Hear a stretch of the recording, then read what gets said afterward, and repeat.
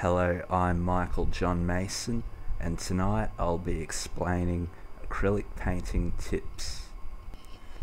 First tip, make sure you wet the brushes before you apply paint. Wetting the brushes before you apply paint helps keep them clean.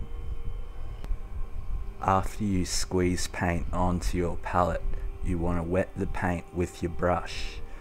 Wetting the paint helps give an even consistency when you make your marks.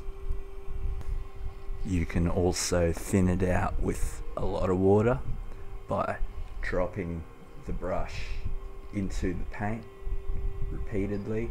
Adding water will give you a nice wash.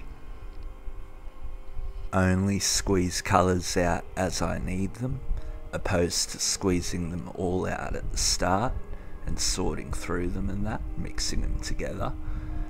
I find acrylic paint dries very quickly and I want to avoid wasting as much as I can. I make sure I only ever apply paint to the very tip of the brush.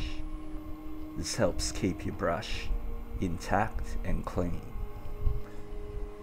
And you'll notice as you paint, the very tip of the brush will lose paint. The midsection will form a bump. The midsection of the bristles will form a bump.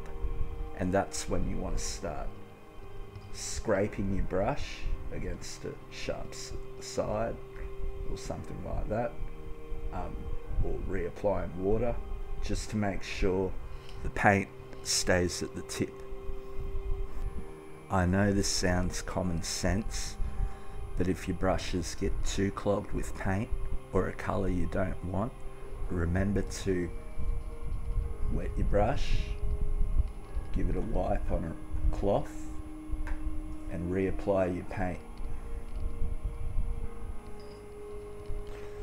I'll normally hold the brush one of two different ways. Towards the end for long strokes, or towards the bristles for finer work. Those are just a few tips on my approach toward acrylic painting. I hope you enjoyed the video and thanks for watching. Bye.